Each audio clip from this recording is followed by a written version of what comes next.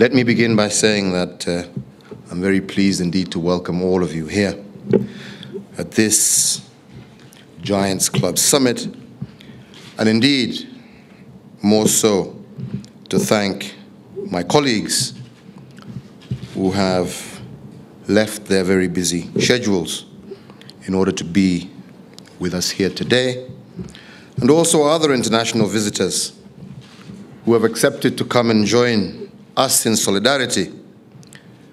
And indeed, for those of you who are visiting Kenya for the first time, let me extend a very warm welcome to you all. This historic meeting heralds a new beginning, not just for Kenya, but across a number of elephant range states. Between us, the initial Giants Club member countries of Uganda, Gabon, Kenya, and Botswana, we hold more than half of Africa's remaining elephants. Therefore, I believe that the decisions we take here will determine the future of our elephants on this continent. I personally am particularly proud to be associated with an initiative that seeks to combat poaching by bringing together leaders of African elephant range states, heads of major businesses operating across Africa, and the best elephant protection experts to provide a combination of the political will, financial resources, and technical capacity that we also urgently require in order to save our African elephants. The conservation of the African elephant is not going to be an easy matter. These giants must contend with many threats: illegal killing for ivory and other products, conflict with humans, and loss, as well as fragmentation of habitat.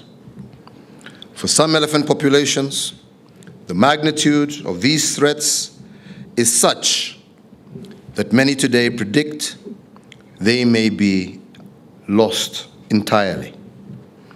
But I do believe that if we act, as would be required of all of us, we can ensure that they are not lost. It is important for all of us to appreciate the wider dimensions of the poaching of elephants and even other wildlife that we have on this continent. There is convincing evidence that poaching is aided by international criminal syndicates. It fuels corruption. It undermines the rule of law, as well as security, and it even provides funding for other transnational crime. This directly threatens the capacity of our nations to achieve sustainable and meaningful social economic development. And that is why my government has declared a total war against poaching. But that alone is not enough. We need to mobilize friends and partners across the globe to join us in the fight. The Giants Club has already proved itself a very key ally in this fight. It is my understanding that this club's key objective is to provide technical and financial support for effective frontline protection of African elephants and to support in the delivery of the African Elephant Action Plan. I want to commend the club for its choice of 4 key areas of intervention in the conservation and management of the African elephant. These being largely training, resourcing, and mentoring frontline rangers and the judiciary to protect elephants and the species that share their range at source. Secondly, is in helping African states join the Elephant Protection Initiative audit and to audit their ivory stockpiles and to put these stockpiles beyond any economic use. Thirdly, is to lobby key influencers to encourage the reduction, if not the total elimination, as we believe here in Kenya, in demand for ivory. And lastly, creating long-term sustainable finance for the protection and conservation of the African elephant. The choice of these areas by the club encourages all of us in the fight for the elephant, and indeed resonates well with our own priorities. Indeed, as you are aware, the Giants Club seeks to respond to a number of calls for action, and amongst these is the adaptation of the African Elephant Action Plan, the resolutions of the Kasane meeting in 2015 in Botswana, and the Brazzaville Declaration in Congo in 2015, to mention but just a few. All these steps are aimed at addressing the plight of our African elephant. I am pleased also that the leadership of the Giants Club is fully on board with the pragmatic actions proposed to secure the remaining populations of the African elephant and other equally threatened wildlife species as well. We here in Kenya are implementing a number of measures directed at combating the elephant poaching and illegal trade in elephant ivory within and across our borders.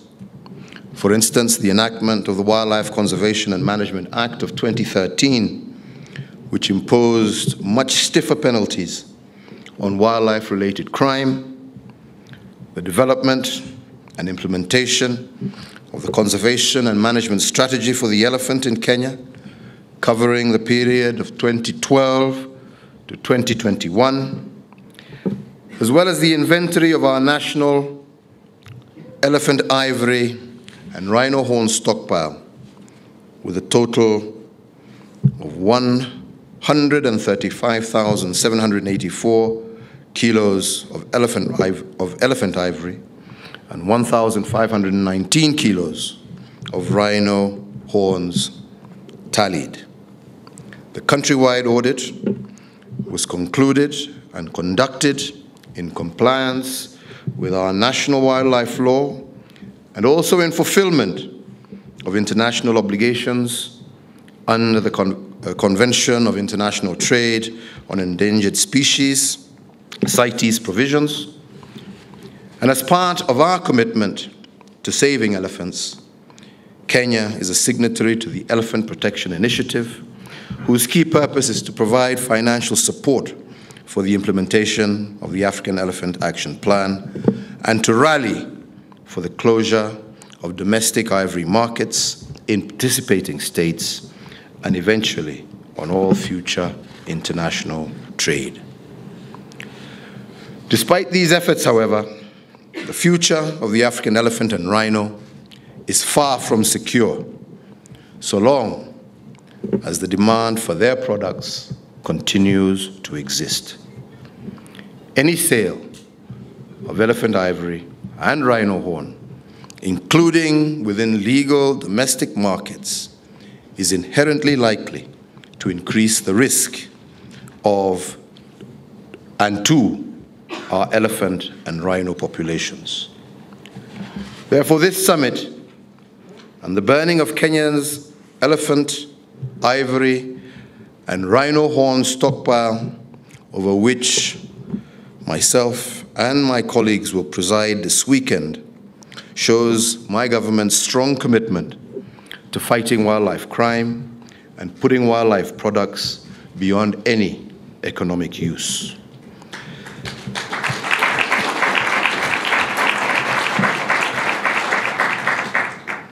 It is part of these initiatives, and as part of these initiatives, my government's proposal during the 17th meeting of the CITES Convention in Johannesburg, South Africa, later this year to develop a list of all populations of the African elephants in CITES, and the main gist of our proposal is a total ban, as Dr. Leakey has said, on the trade in elephant ivory.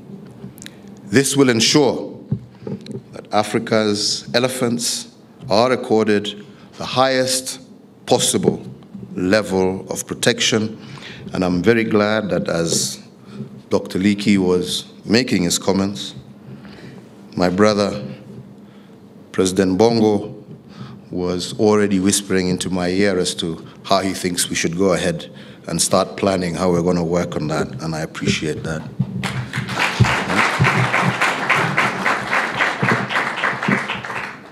The protection of giants, therefore, requires the combined wisdom of our elders as well as the hope of our youth. We have not abandoned our legacy and will not abandon our legacy to the whims of the market, but rather, today we begin taking bold steps, indeed giant steps, which merit the praise and will merit the praise of our ancestors, and which will inspire our own youth to recognize the intrinsic value of our national heritage. To lose our elephants would be to lose a key part of the heritage that we hold in trust. Quite simply, we will not allow it. We will not be the Africans who stood by as we lost our elephant population. Finally, ladies and gentlemen, let me express my deepest appreciation to all of you who have made this summit possible and who continue the fight to save our elephants. And let me single out our own Cabinet Secretary, Professor Judith Wahungu, and her team for coordinating us so well across government as well as other partners. I would also like to thank our media partners, Space for Giants as well, and a host of others, far too many to name them here, but to say thank you very much for the wonderful work, and may God bless you all as we continue in this endeavor. Thank you very much.